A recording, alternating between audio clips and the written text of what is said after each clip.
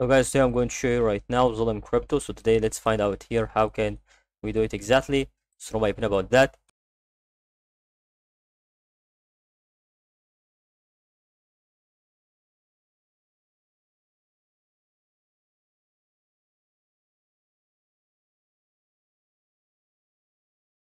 About that over here, we have to understand that it recently goes on through the cycle.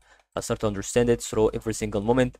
I started to use it through every single explanation that is should be about to be applied.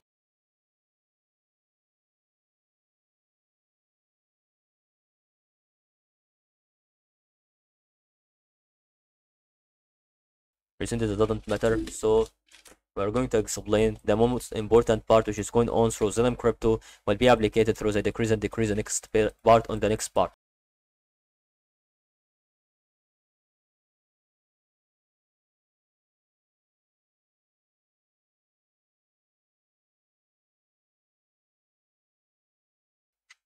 And that is all guys, to realize how can you start to understand through this video. I think that will be important more than we think about all the cycle of this kind of cryptocurrency or that.